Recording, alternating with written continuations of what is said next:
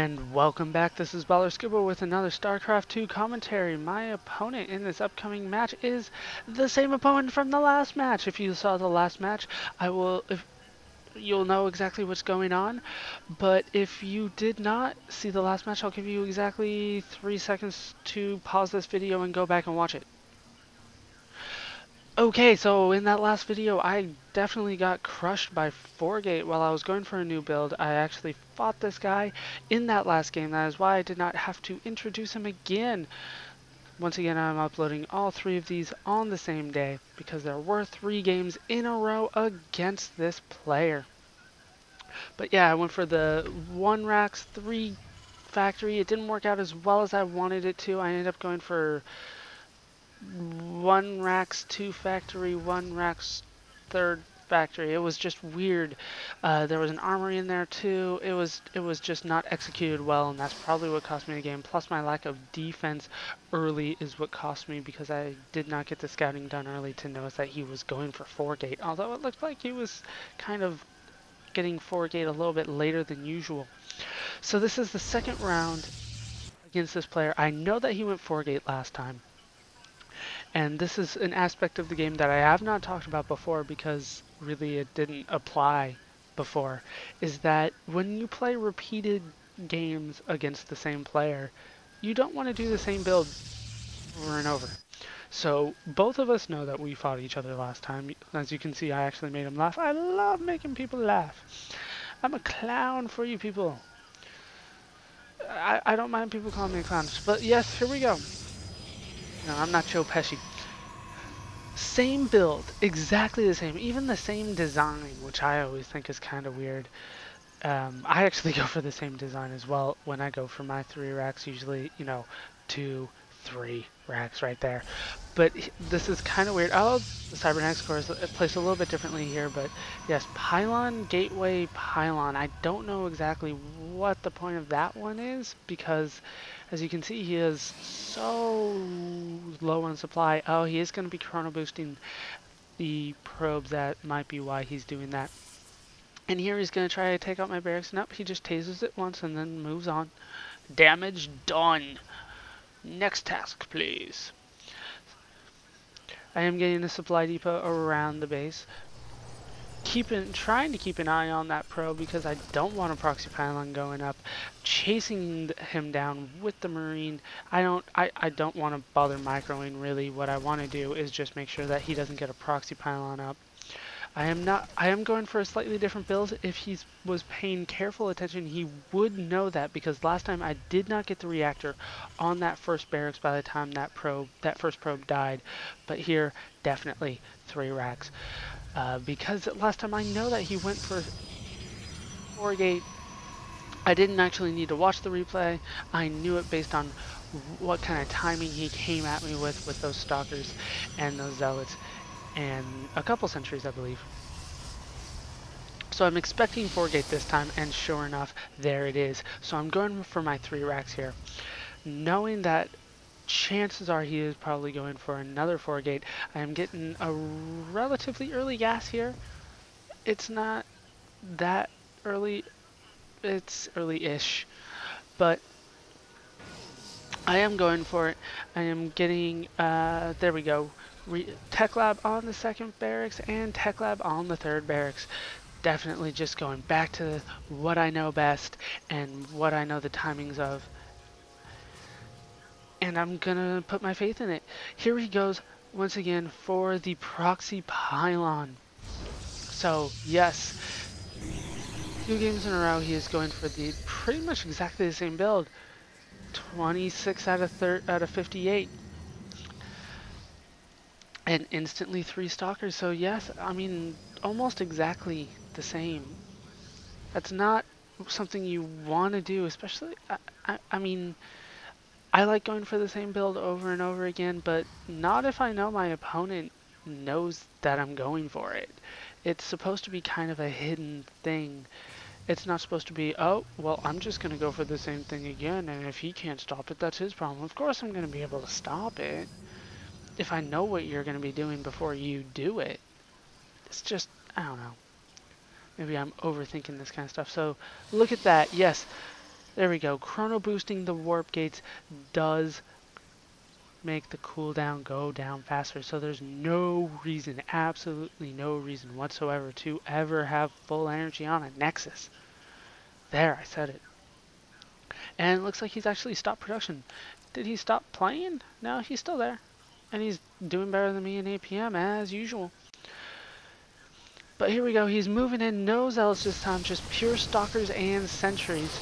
And a couple force fields going down, so he does get a couple shots off early before I am able to get any shots off. See, look at all those guys dance there. So he is going to be able to take down the barracks, and I'm instantly moving down because I don't want to be trapped inside my base with the force fields. And he runs off there. I don't know why he did that. He did have enough to take out that small little group there.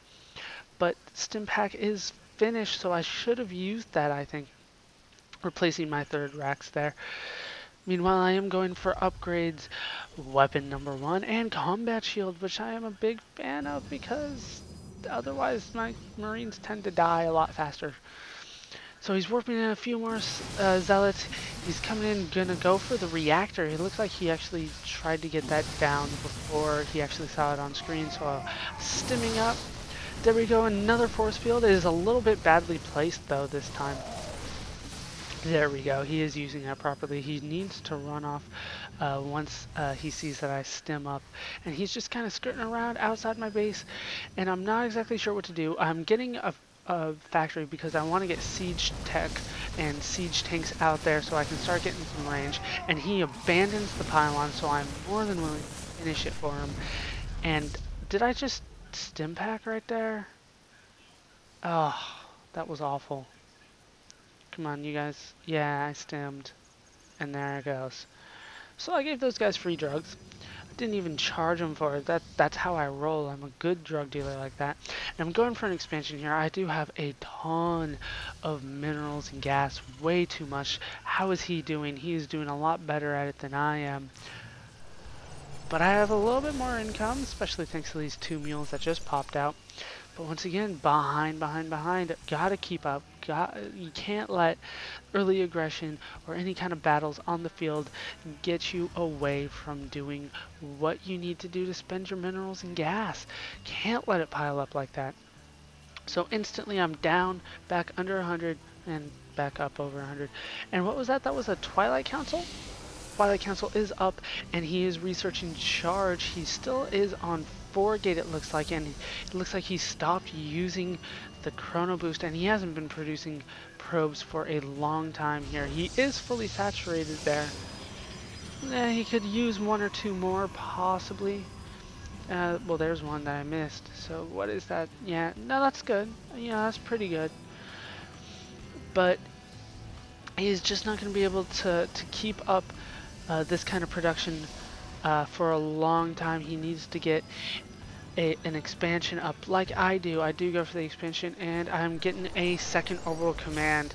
That is important, choosing whether or not to go for the orbital command or the planetary fortress, especially when the buildings are out front. You want to get a planetary fortress, but I feel this one is relatively secure, so I go for the orbital command so I can get more mules. Mules, of course, are hugely important. So what do I have now? I'm up to 4 racks, along with 1 factory and 1 starport, while I still get my expansion up and saturated and running and all that good stuff. And there we go. Now I'm starting to spend a little bit better. He sends his army out here,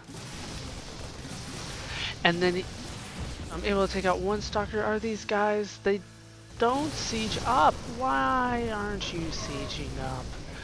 It looks like I am elsewhere than just now getting into the screen and stimming up, getting siege tanks fully sieged up, but no, it looks like he ran off just in time, so I'm going to be chasing him down.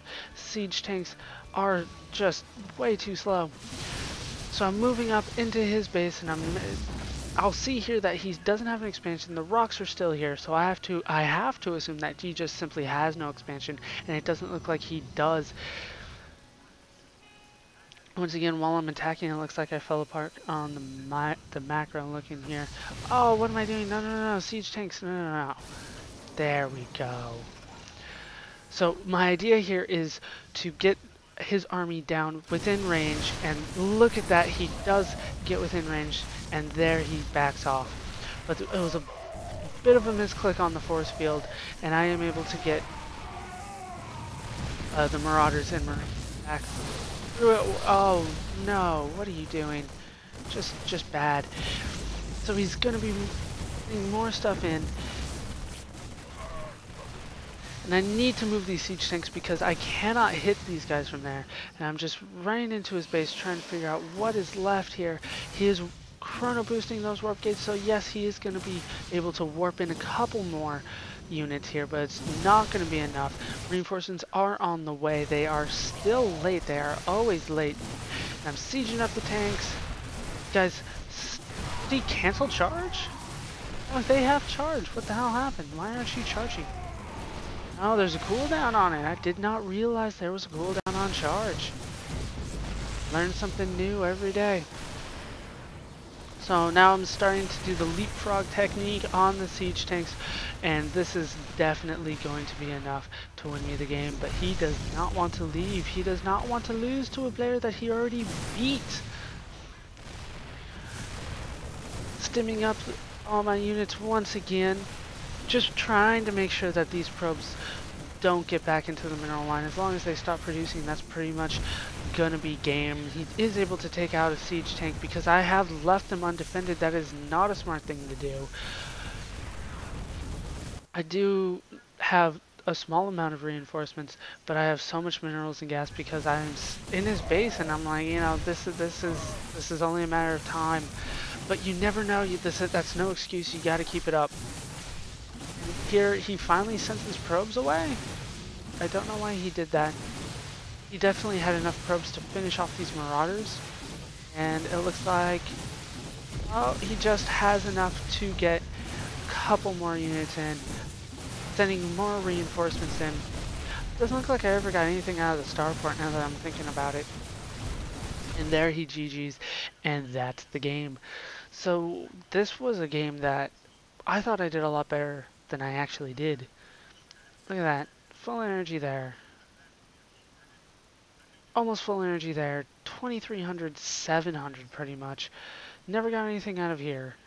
Never got a second factory. Never got an armory. No, I did get an armory. Where is that armory? There. Right underneath. Never got a second engineering bay though. Never got the second level upgrades. Full, way oversaturated here. Even though I won this game, I'm looking back at it and I could have done a lot better. So you always learn from watching the replay. So if you guys don't watch the replays, I highly recommend that you do because it gives you a different perspective on the game. When I was playing this game, I was like, ah, look at that, I did good. But then looking back, I'm like, not really, I did okay. But really, this expansion is what is the determining factor in me being able to finish this off this quickly, especially with him not getting an expansion throughout this game. You know, of course, building more than 3 racks, getting the factory and the starport, even though nothing came out of the starport. Why didn't anything come out of the starport? So that's the game. I hope you guys enjoyed it, and I hope to see you next time in part 3. So I hope you laughed, hope you learned, hope to see you next time. Thanks for watching.